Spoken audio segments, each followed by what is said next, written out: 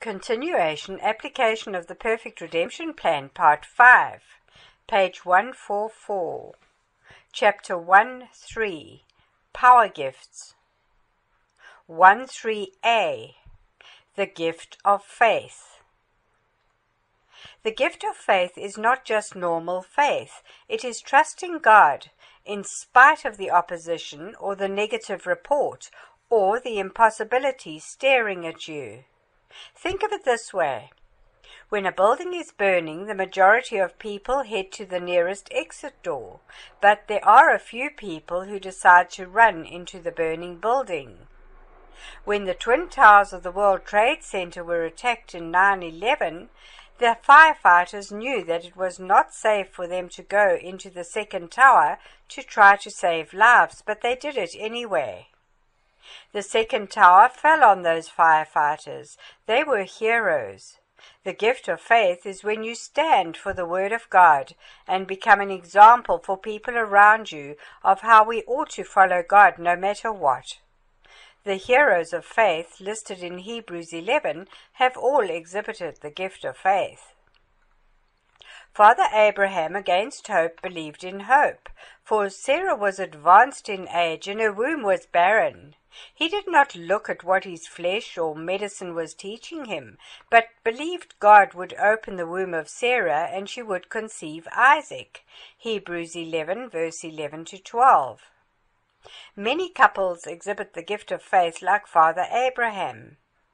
I have a close friend of mine who has been waiting for the fruit of the womb for 10 years. His wife had 6 miscarriages. They questioned their faith. They had many opportunities to divorce, or he had many opportunities to do like Father Abraham, to have a Hagar. But he refused to have a Hagar. The 10th year his wife became pregnant and gave birth to a wonderful baby boy that they named Isaac. Father Abraham also exhibited the gift of faith when he left his country of birth to go to a land unknown to him that he had never been to before, because God spoke to him. He left everything behind to go to a place where nobody knew him and he knew nobody there. Hebrews 11 verse 8 to 10. Whenever you leave everything to follow Jesus, not knowing where he is taking you, that is exhibiting the gift of faith. We've all exhibited it the day we were born again. None of us knew what the Christian walk would be like, but we said, "Yes, Jesus, we will follow you." We heard about the promises of God, and some people told us their experience with Jesus, but we had never experienced Jesus for ourselves. Yet we decided to leave all the other idols we had to serve one God through Jesus Christ. Whenever God tells us to leave our job or our career and start a new job or a company, which we have never done before, we would rather remain an employee of someone than being our own boss. But when we decide to act on the Word of God and quit our job to start a business at the instruction of God, it is exhibiting the gift of faith. When we are professional and God tells us to become a preacher, we can decide to say no, or we can act on what He told us, and that is a gift of faith. I believe marriage is a great example of the gift of faith. Sometimes you do not know your spouse or his people. You do not have the same upbringing, and you do not know what he will turn out to be when you are married. But you decide to join yourself to him, to leave your father and mother, to be joined to a total stranger. Even if you knew the person or his parents, nothing guarantees that he will be like his parents in marriage. You need to believe that God will be with you in that marriage, and that He has kept the better wine for the end, that your best is yet to come. John 2. Enoch also exhibited the gift of faith. He left us an example of how a mere mortal can walk in intimacy with God. He so pleased God that God decided that he would not taste death but ascend alive into heaven. Hebrews 11 verse 5. He has become an example of us born-again Christians who will be caught up into heaven alive if Jesus comes today. 1 Thessalonians 4, verse 13 to 18.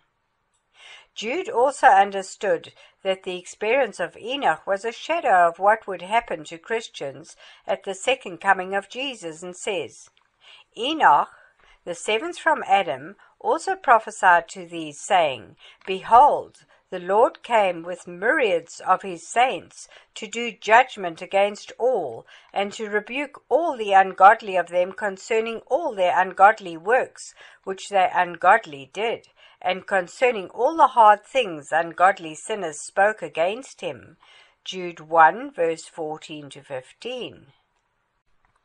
So we also decide to exhibit the same faith of Enoch by walking in the Spirit, which is doing the Word of God, so that we will always please God like Enoch did. For without faith it is impossible to please God.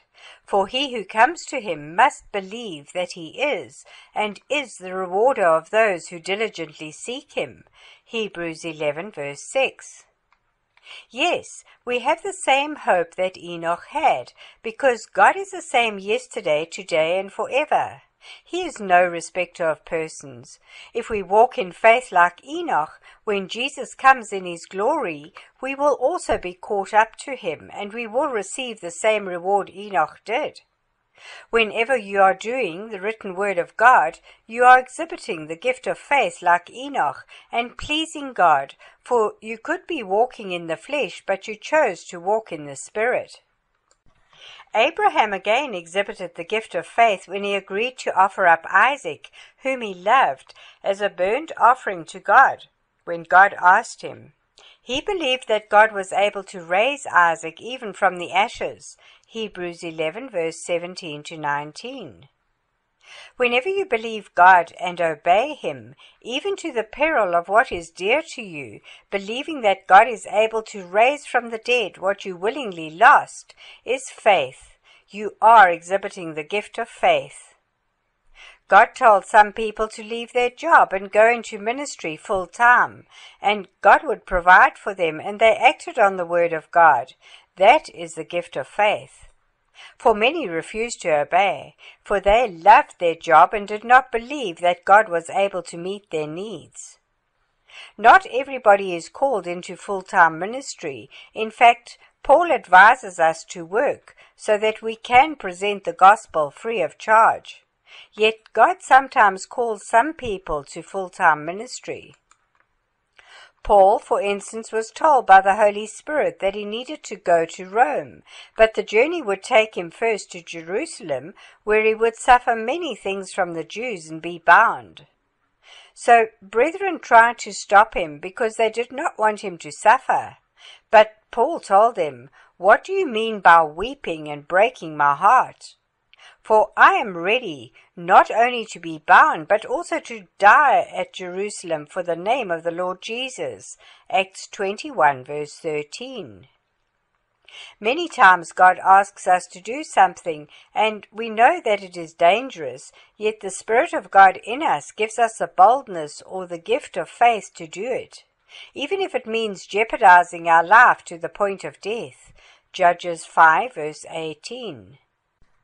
Of such were Shadrach, Meshach, and Abednego, who refused to bow and worship the image of gold that King Nebuchadnezzar made.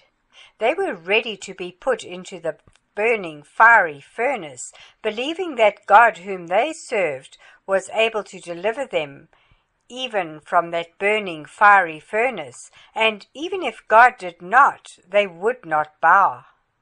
God delivered them in the midst of that fire. Daniel 3. Daniel was also put into the den of lions because he refused to stop worshipping God for a month, to worship the idol that the king made. The God whom he served was able to deliver him from the mouth of those lions, in that he sent his angel into the den to shut the mouths of those lions. Daniel 6. In the 1st century, many Christians were fed to lions by the Emperor Nero of the Roman Empire, who hated Christians because they said Jesus is their king. Those Christians refused to deny Jesus and were martyred. Even today, in our century, all over the world, many Christians are persecuted, and their very life is threatened because they have made Jesus their Lord and Saviour. They are set ablaze in churches, they are bombed, they are disowned from their families, but regardless of what they go through, they refuse to deny Jesus. They exhibit the gift of faith. Stephen preached Jesus to the peril of his life.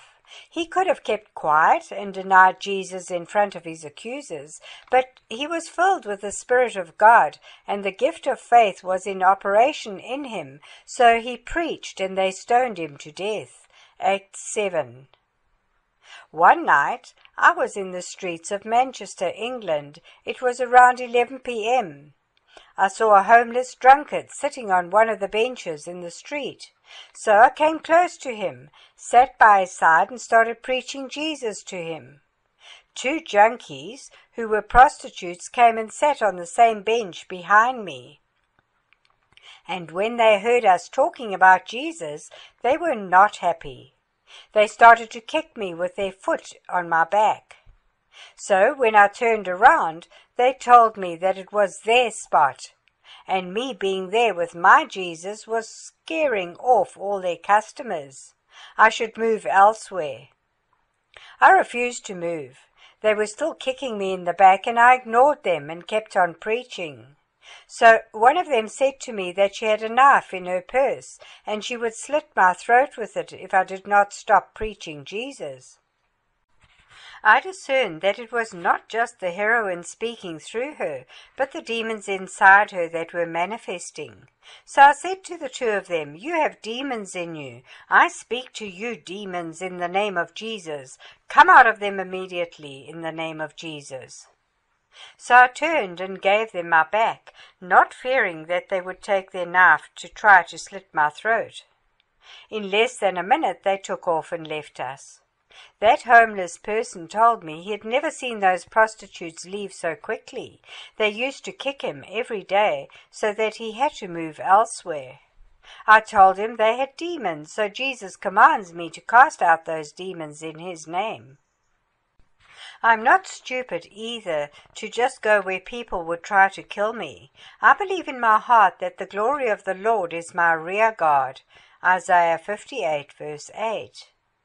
And I read in 1 Kings 13, the king of Israel stretched out his hand to arrest the young prophet, and the hand of the king withered immediately, and he begged the young prophet to pray for his hand to be healed, and the young prophet did so. I have read it and believed it, for a prophet is just God's spokesman. I was sharing the word of Jesus, the prophet and the Son of God, so if she tried to stretch out her hand with a knife to slit my throat, her hand would wither, even before her knife could get close to me. Our faith is based on nothing else but the written word of God. God will deliver us according to his written word. Therefore we need to know the word of God and stand on it. Psalm 119 verse 154 and 170. The 3 friends of Daniel in the burning fiery furnace were standing on the written word of Isaiah, which says, "Now thus says the Lord God who created you, O Jacob, and he who formed you, O Israel, fear not, for I have redeemed you. I have called you by your name. You are mine. When you pass through the waters, I will be with you, and through the rivers they shall not overflow you. When you walk through the fire, you shall not be burned, nor shall the flame kindle on you." Isaiah 43 verse 1-2. David fought against a lion and a bear to rescue the sheep of his father Jesse. David said to Saul, "Your servant kept his father's sheep, and there came a lion and a bear, and took a lamb out of the flock. And I went out after it, and struck it, and delivered the lamb out of its mouth. And when it rose against me, I caught it by the beard, and struck it, and killed it. Your servant killed both the lion and the bear. And this uncircumcised Philistine shall be like one of them, since he has defied the armies of the living God. And David said, Jehovah, who has delivered me out of the paw of the lion and out of the paw of the bear, he will deliver me out of the hand of this Philistine. And Saul said to David, Go, and may Jehovah be with you. 1 Samuel 17, verse 34 to 37. Normal people run for their life when they see a lion or a bear. David had the opportunity to run away too. After all, his father had other sheep. If one was stolen, there were many others. Why risk your life for one sheep? All the army of Israel and Saul the king were hiding for fear of Goliath the giant.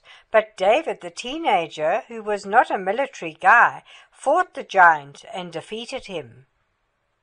Even in the life of Christians there are threatening situations, and we can decide to run for our life and abandon the sheep God entrusted to us to be devoured by the devil, or we can decide to cast out those demons in the name of Jesus and deliver the sheep.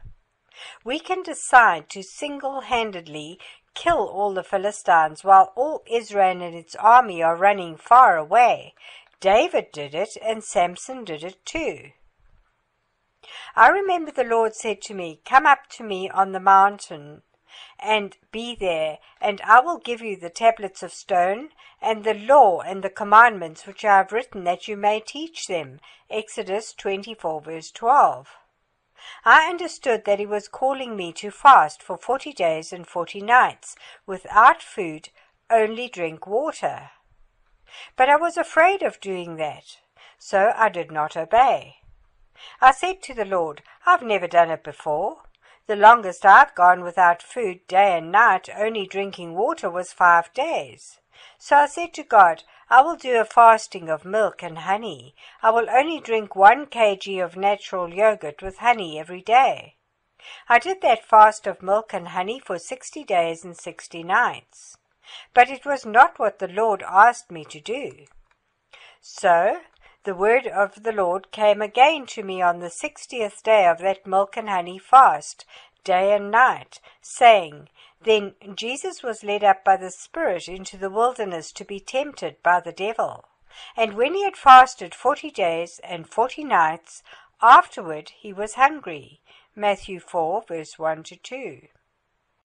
I went to church on that Sunday, and the general overseer of the New Covenant Church was sharing his experience when he fasted for 40 days and 40 nights without food, only drinking water. I knew that the message was directly for me, and I would not be disobedient to God this time around. After the service, we were invited to eat with him, but as I was eating my first meat after 60 days and 60 nights of milk and honey, I was convicted that I needed to do what the Lord told me to do. When I came home, I said to God, You see, it's winter. The winter of 2009 was a hard winter with heavy snow. I said to God, I think it is not reasonable to fast for 40 days and 40 nights without food, but only water in this hard winter. I turned my computer on and was watching a Christian program, and the preacher read one scripture.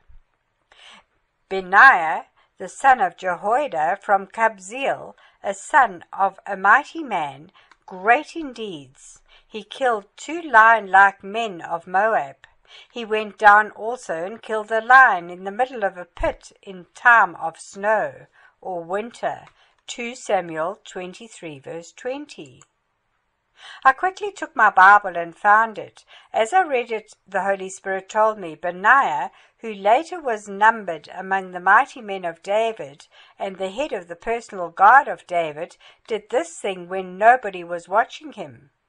The lion was already in a pit, and it was winter. He could just have left the lion in that pit to die of hunger. Why risk his life to jump down into the pit where he had no way of escape to make sure that he killed that lion?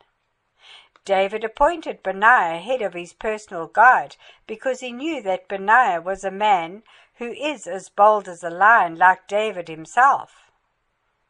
I was greatly emboldened, and that 60th night I immediately started the 40 days and 40 night fast, without food but only drinking water, and completed that on the 30th of December 2009. I know it was not my own strength, but God empowered me. I had just completed 60 days and 60 nights on milk and honey, and straightway did 40 days and 40 nights fast without food, but only water. I do know it was God, not me. He worked through me, giving me both the willingness and the strength to complete that fast. Philippians 2 verse 13. I did the first 6 days and 6 nights without food and without water, and from the 7th day and 7th night to the 40th day and 40th night, I did it without food, but drinking a lot of water. I remember on the 7th day of that 40 days and 40 nights fast, a bright cloud entered my bedroom and overshadowed me. I could not move a single finger or toe. I was literally struck to my bed. The experience of Moses when he fasted for 40 days and 40 nights was recorded for us. Moses went up into the mountain, and a cloud covered the mountain, and the glory of Jehovah abode upon Mount Sinai, and the cloud covered it 6 days. And the 7th day called to Moses out of the midst of the cloud, and the sight of the glory of Jehovah was like devouring fire on the top of the mountain in the eyes of the sons of Israel. And Moses went into the midst of the cloud, and went up into the mountain. And Moses was in the mountain 40 days and 40 nights. Exodus 24 verse 15 to 18. What Moses did was supernatural. God was the one who gave him the supernatural strength to go for 40 days and 40 nights without food and without water. Jesus in Matthew 4, when he fasted for 40 days and 40 nights, drank water. Please, if God calls you to fast 40 days and 40 nights, drink water, lots of water. God gave me specific instructions during my 40 days and 40 nights fast. For the first 6 days and 6 nights I fasted without water and without food, and from the 7th day and 7th night to the 40th day and 40th night I drank water, lots of water. Do not copy Brother Gery. God spoke to me, and the gift of faith of the Holy Spirit was in operation. What Brother Gery did is miraculous. Medically, if a person goes for more than 3 days and 3 nights without water, he is hurting himself and his kidneys can be damaged. Do not be stupid to try to prove anything. Do not copy anybody, not even Brother Gery. God must speak to you. God spoke to Moses to do his fast, and God spoke also to Gery to do his fast.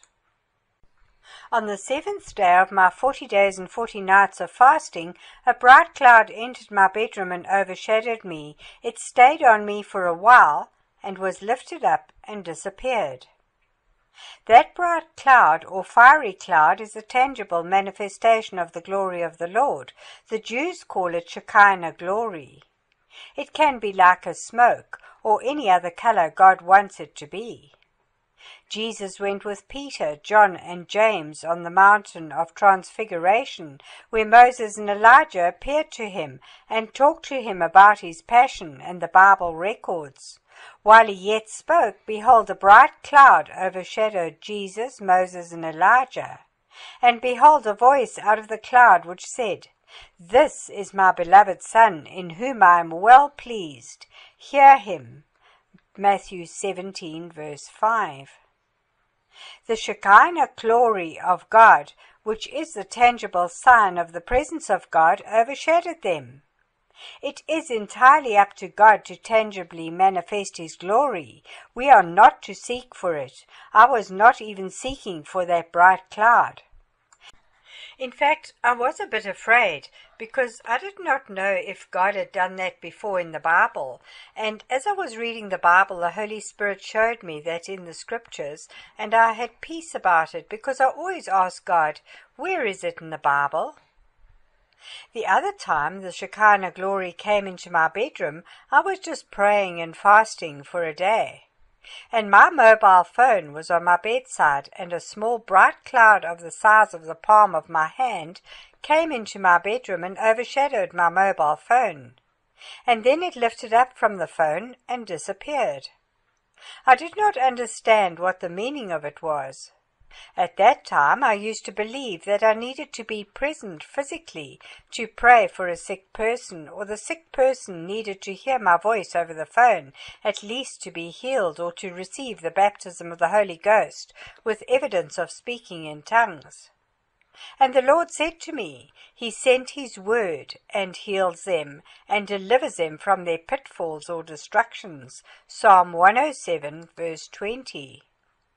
So I understood that even if I send a person a text message, they will be healed as they pray or read the text message, or they receive the baptism of the Spirit as they read that prayer in the text message. Since that day, people have been healed by text messages or by emails. Sister Lynn Giles is a very clever woman. Sometimes when she has a sick person or demon-possessed person, she sends me the prayer request on WhatsApp. Now, WhatsApp allows you to record a message and send it. So I record the prayer and send it to her. What I did not know is that Lynn Giles was saving my recorded WhatsApp prayers I sent to her. When she could not get hold of me at a very late hour of the night, she would play that recorded prayer saved on her phone to the ears of the demon-possessed person, and the demons would come out. And in the morning she tells me what happened when she played my recorded message. God is awesome. I thank Him for the people He has placed in my life, and they have introduced me to the limitless power of God even through technology. The gift of faith is also what Joshua manifested when he was fighting the Amorite kings who attacked Gibeon. It is written, Then Joshua spoke to Jehovah in the day when Jehovah delivered up the Amorites before the sons of Israel, and he said in the sight of Israel, Sun, stand still on Gibeon, and moon, stand still in the valley of Ajalon. And the sun stood still, and the moon stood still, until the people had avenged themselves on their enemies. Is this not written in the book of Jasher? And the sun stood still in the midst of the heavens, and did not hasten to go down about a whole day. And there was no day like that before it or after it, that Jehovah listened to the voice of a man. For Jehovah fought for Israel. Joshua 10, verse 12 to 14. Isaiah also displayed the gift of faith, and caused the shadow on the sundial to go backward, as it is written. Then came the word of Jehovah to Isaiah, saying, Go and say to Hezekiah, Thus says the Lord, the God of David your father, I have heard your prayer, I have seen your tears. Behold, I will add to your days 15 years. And I will deliver you and this city out of the hand of the king of Assyria, and I will defend this city. And this shall be a sign to you from Jehovah, that Jehovah will do this thing that he has spoken. Behold, I will bring again the shadow of the steps which has gone down in the sundial of Ahaz, 10 steps backward. So the sun returns 10 steps, by which steps it had gone down. Isaiah 38, verse 4 to 8.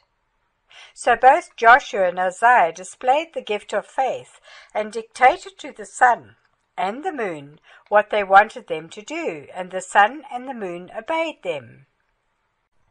Joel prophesied in our days, after the death, burial, and resurrection of Jesus, that God will again perform those miracles. Joel said, And it shall come to pass afterward that I will pour out my Spirit upon all flesh, and your sons and your daughters shall prophesy, your old men shall dream dreams, your young men shall see visions. And also upon the servants and upon the handmaids in those days will I pour out my Spirit. And I will show wonders in the heavens and in the earth, blood and fire and pillars of smoke. The sun shall be turned into darkness, and the moon into blood, before the great and terrible day of the Lord come. And it shall come to pass, that whosoever shall call on the name of the Lord shall be delivered. For in Mount Zion and in Jerusalem shall be deliverance, as the Lord hath said, and in the remnant whom the Lord shall call. Joel 2, verse 28 to 32. The sun being turned into darkness can be a solar eclipse. Instead of commanding the sun to stand still and the moon to stand still like Joshua commanded in Joshua 10, verse 12 to 14, one will command the sun to stand still and the moon to come and cover the sun. Peter said that the prophecy of Joel started to be fulfilled on the day of Pentecost and is still being fulfilled in our day. Acts 2, verse 14 to 21. God wants us to walk in that same gift of faith Joshua and Isaiah walked in. John tells us in the book of Revelation that the two witnesses will walk in the gift of faith. These two witnesses have power to shut the heaven so that no rain falls in the days of their prophecy, and they have power over waters to turn them to blood, and to strike the earth with all plagues as often as they desire. Revelation 11, verse 6. So they have power to display the gift of faith as often as they desire, not as often as God desires. Why? Because God himself said, "Thus says the Lord, the Holy One of Israel and his Maker, ask me the things to come concerning my sons and daughters, and concerning the works of my hands you command me." Isaiah 45, verse 11. These witnesses know the will of God concerning the sons and daughters of God. They know the ways and reproduce the acts of God like Moses, Joshua, Isaiah, and the apostles did. Psalm 103, verse 7, and John 14, verse 6 to 14. Therefore God trusts them with his power and knows that they will not misuse it for their selfish ambitions or because of their anger and hatred, but will use it in the love of God to advance the kingdom of God. The stars, the moon, the sun are the works of God's hands, and God is asking us to command him concerning the works of his hands, but in line with his love for the people and his will for the people around us. Moses never used that power of God because he hated the Egyptians. As you read the book of Exodus about all the plagues, Moses even prayed for God to take away the plagues from the Egyptians, and God answered him. But Pharaoh and the Egyptians hardened their hearts and caused their own destruction. It is very important that Moses was raised up by Pharaoh's daughter and was the son of Pharaoh's daughter. Acts 7, verse 21, Hebrews 11, verse 24, and Exodus 2. So Moses did not have any hatred for the Egyptians or Pharaoh. He even told the Hebrews after they came out of Egypt, "You shall not abhor," which is to hate extremely an Egyptian because you were a stranger in his land. Deuteronomy 23, verse 7. Some people among the Hebrews might have thought this Moses is not truly one of us. According to the flesh, he's a Hebrew, but he has always been with the Egyptians. He loves them, and even Pharaoh's daughter is his mother. He has never been a slave like us. He does not understand us. And when he married a black wife, even Miriam, his sister, was not happy because his wife was black. Numbers 12, verse 1. They would have said, "You see, he was brought up by those black Egyptians, so he only loves black wives and black people." For according to history, Egyptians were black. The Arabs came into North Africa around 600 AD. People might have said, "You see, Moses loves those Egyptians. That is why we are still in bondage." Why is it that after he has plagued the Egyptians with a plague, he intercedes again for them, for God to remove that plague from their houses? Why not let the plague destroy all of them? Some might have said, I tell you that Moses might be a Hebrew after the flesh, but his heart is for the Egyptians. He has a black wife, a black father-in-law. He loves them.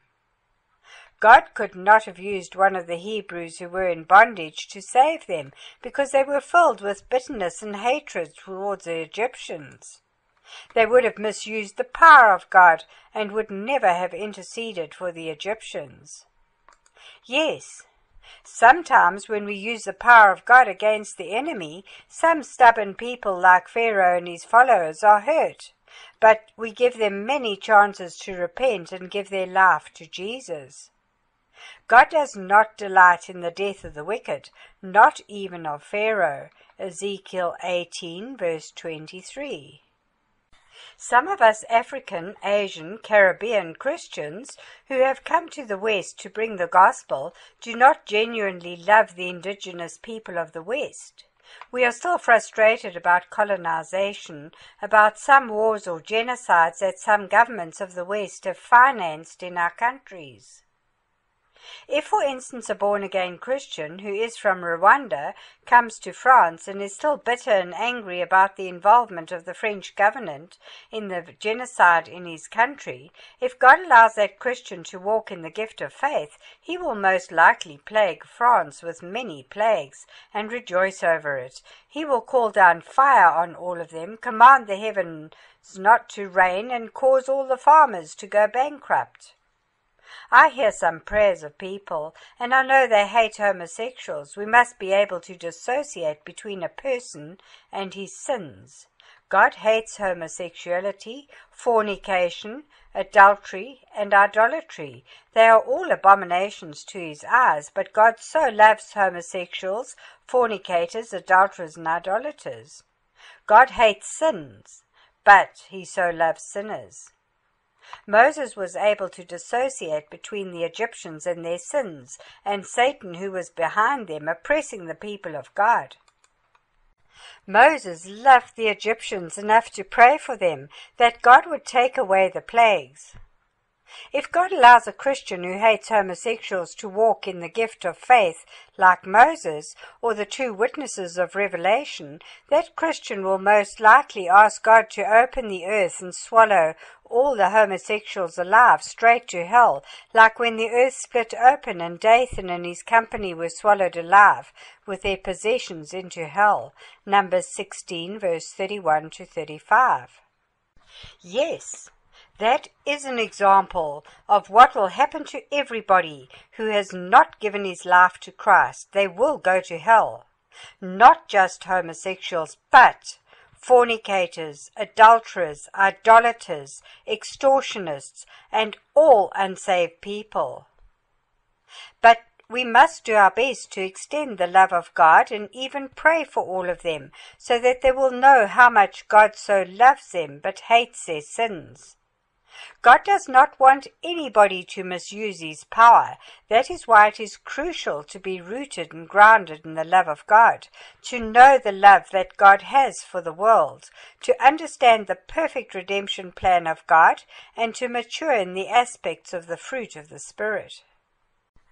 With the gift of faith, you can control the weather, the sun, the moon, the sea, the wind. Joshua commanded the sun and the moon to stand still until Israel had done what they wanted to do. We were in Glasgow for the inauguration of the New Covenant Church, Glasgow. The weather forecast predicted rain for the weekend, from Friday to Sunday. We decided to make a declaration to the sky that it would not rain until the program of inauguration of the church ended. People were to come from England to Scotland for those 3 days, so if it rained, they would not drive up to Scotland. For the 3 days, it was sunny.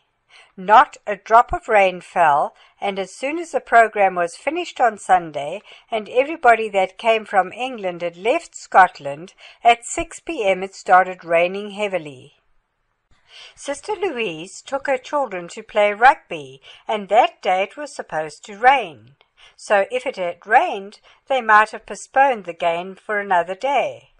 Her son asked her, "Mum, Can we pray so that it'll not rain so we can play rugby? You said in the Bible that Jesus commanded the wind and the waves of the sea, "Peace, be still," and the wind stopped, and the sea became calm for them. Mark 4, verse 36 to 41. So Sister Louise prayed with her children and commanded the rain not to fall, and it did not rain. You see, that little child of Sister Louise is already manifesting the gift of faith.